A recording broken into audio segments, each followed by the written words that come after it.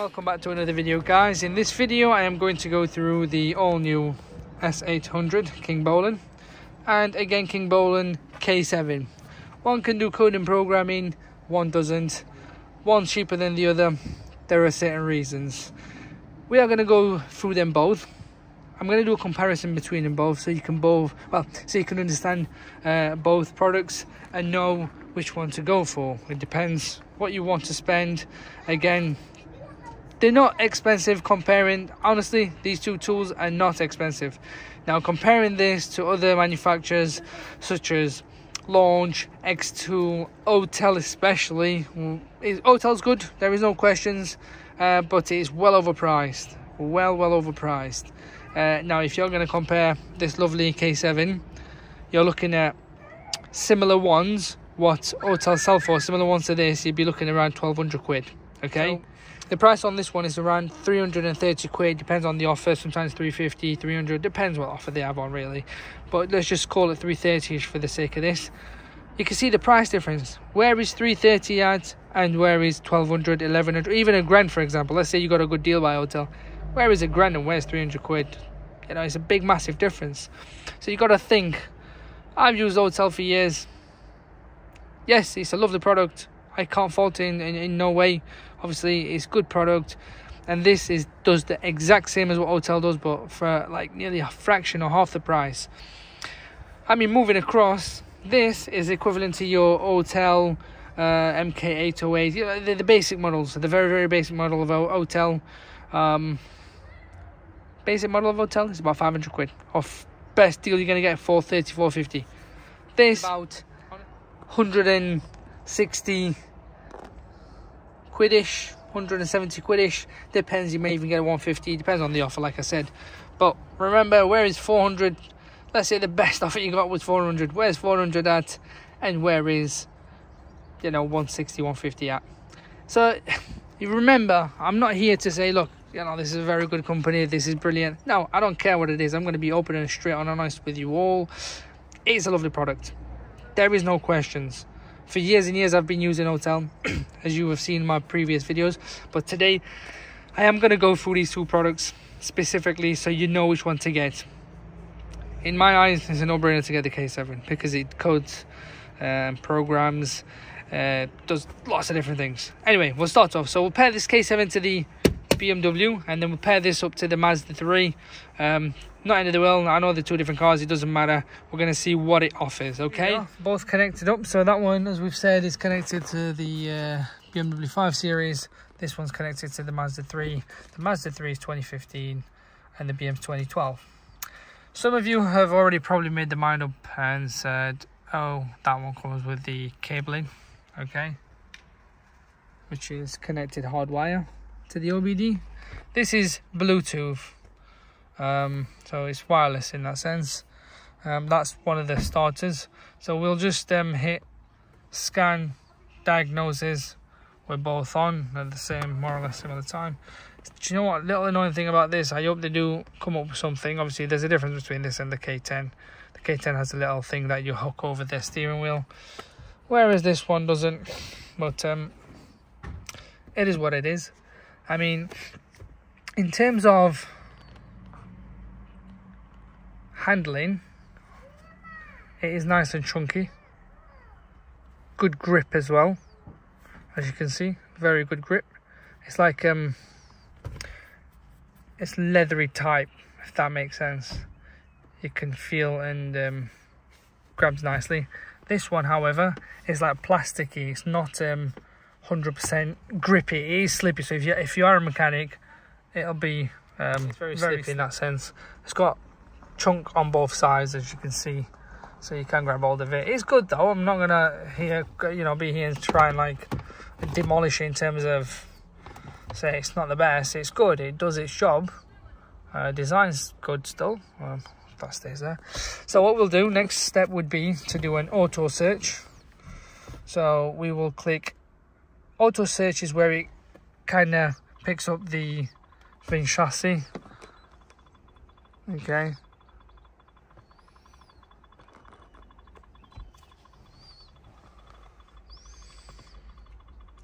So that one's picked it up quicker than this one. So here we are, BMW, that one's searching still, and this one is as well. There we go. Ignition on. It is on, as we can see. There we go. So still having a little think about it. It's a little bit behind, and there's a reason. So here we are. We're on. Sorry, I'm going to take off the steering. It's just a nightmare grabbing all the above from. Anyway, so auto search, health report. That goes through all the modules, and this one's still having a little wander. So you see the difference already. So this one's gone into another page where it tells you the vehicle mileage, the make and the model you're working on, which is a good benefit to any mechanics out there. Okay, they'll know the engine code and whatnot. So there you are, it tells you the mileage. This one just boom, it's your base again, obviously. It's not end of the world, but as we can see, so if we were to get onto this page on here, we'd hit next. Okay, well, I'm not in the BM for me to do these, but I'm hoping the ignition is still on, which I can see from here it is still on.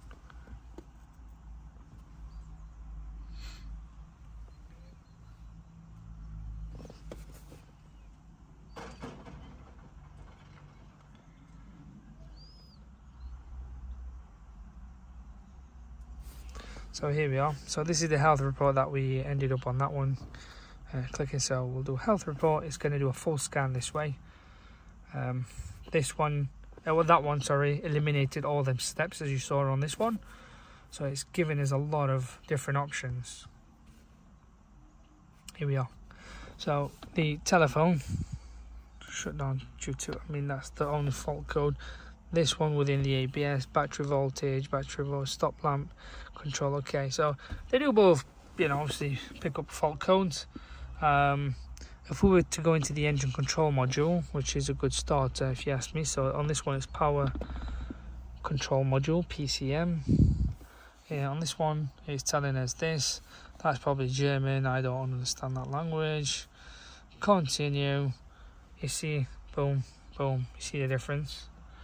And then if we do, you can do read codes, clear fault code, read data stream, as you can see there.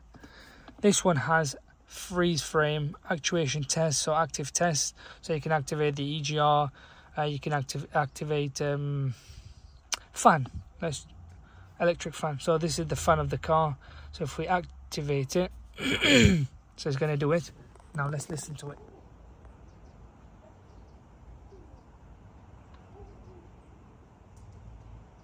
Sorry, I've just activated it now, my bad. Well, we will hear it in a second. So as we can see, this one has a lot of spec compared to our lovely S800. So if we hit stop,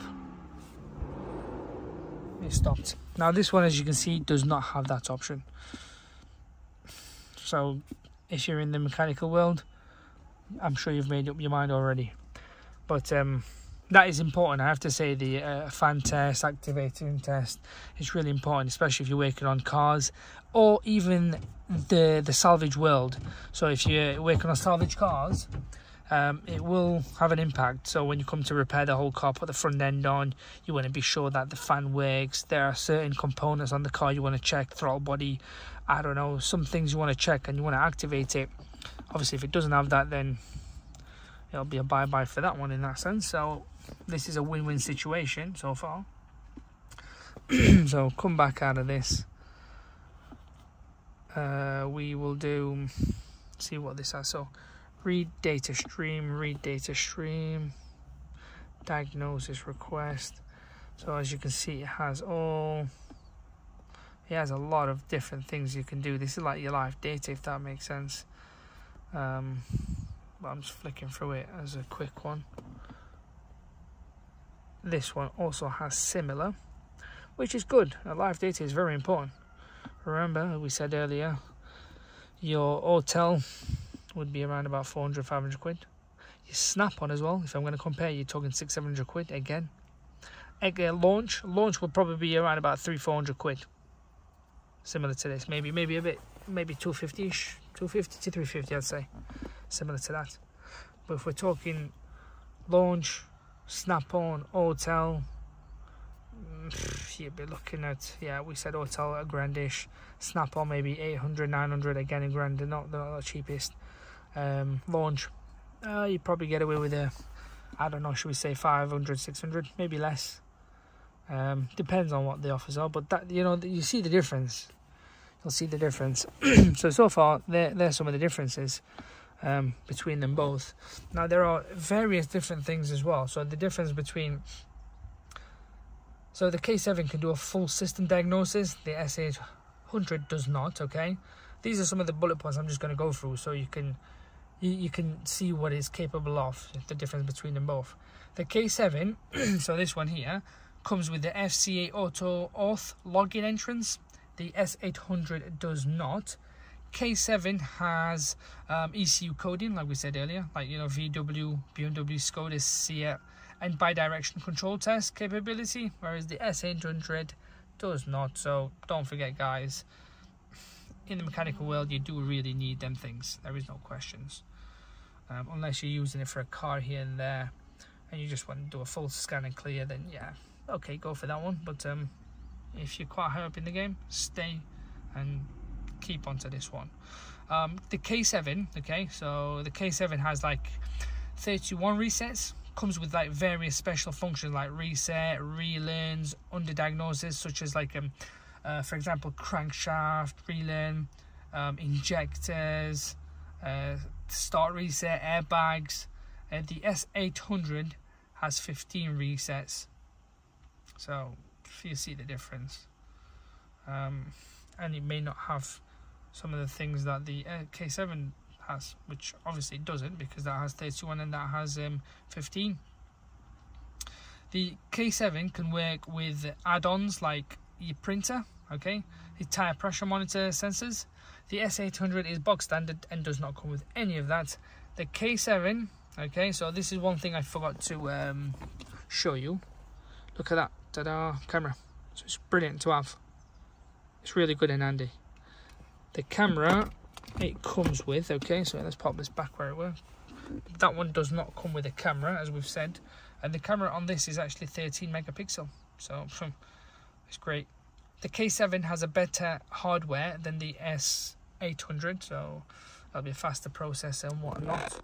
The K7 has a 7-inch, as we can see. It's a big screen compared to the other one. It does so the K7 is 7-inch, as we said, and it's 1280 by 720 display resolution, whereas the S800 is a 5-inch with 480 by 854 display resolution. Now this is where it becomes a bit more, besides the point of, oh yeah, this is better, that codes, that does this, that does that. Another thing that's important is the battery capacity, okay? Some of you might be laughing and thinking, oh, there's only 30% in there, but yeah, I've not used it and it's been drained completely because the screen's been on, whereas that one's been fully on charge. So are you ready for this one? So this one, the K7, has 6,000 mAh. The S800 has 1,500 mAh, so it's like nearly 5 times the capacity. Obviously, it's a bigger screen, so it will use up quite a big energy, but end of the day, better battery function. In terms of memory, so the memory for the K7 has 2 gig plus a 32 gig if you want to insert. The S800 has also a 2 gig and you can insert a 16 gig. So there the difference so far. And in terms of processor, so processor is very important when it comes to speed and these sort of things. So the processor on the K7 is a 4-core 1.8 GHz CPU processor. The S800 is also a 4-core but a 1.3 GHz CPU processor. So there is a difference, and that says the speed as well. Now in terms of operating system, so this is like your Android. So the K7, this one here, is an Android 10. The S800 is an Android 6. Okay. Tablet size in terms of the length and width and whatnot.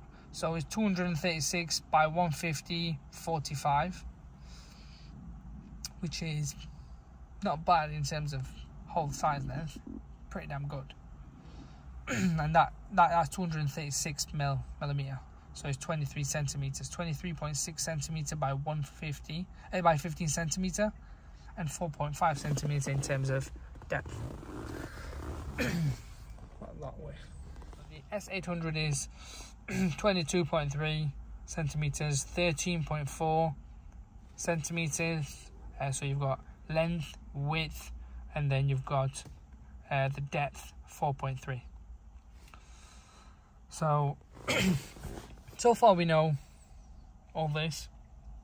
The most important question we have to ask ourselves as well is what benefits do we get in terms of warranty? Okay, so both of which the K7 and the S800, both of which come with a 1-year warranty, which is a brilliant piece of kit. So, you know, as a mechanic, honestly, you're going to be using this day in, day out. So, but because they've got a year, I mean, it says it all. It's well built, it's tough and durable. I mean, I have to say, it's rigid, solid, pretty damn well built, and that is a solid plastic around it, and same again. But yeah, so like we said, it does the coding and programming. So special functions, I don't know. The thing is as well, you've got buttons that you can use. So if this screen does mess up in any way, you've got the buttons to use. So if we come back out of this, there's nothing like, let's go back onto its auto search.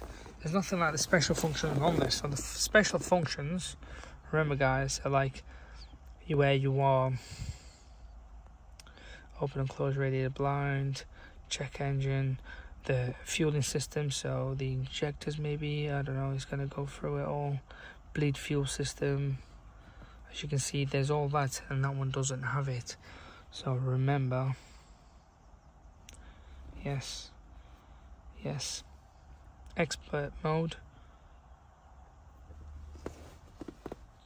So okay, so measurement while driving is going to tell you the whole record of the car, basically how things are functioning.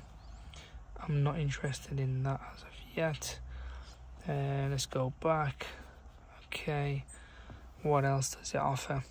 Reset correction of value injectors. So let's just say we can code injectors, that's what that means.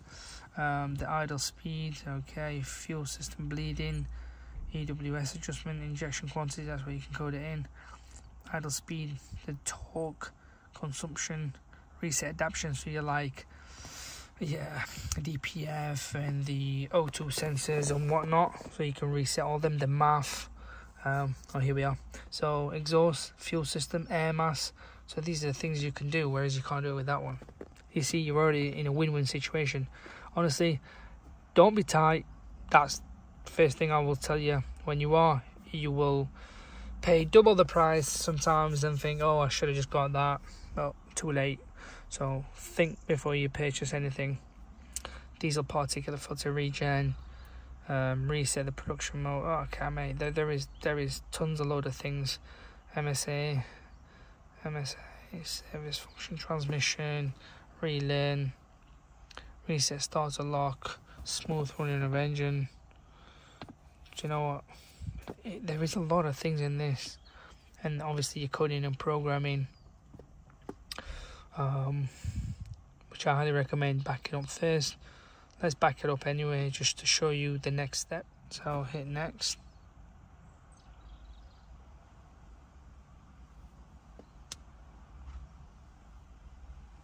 We'll do a system-wide backup.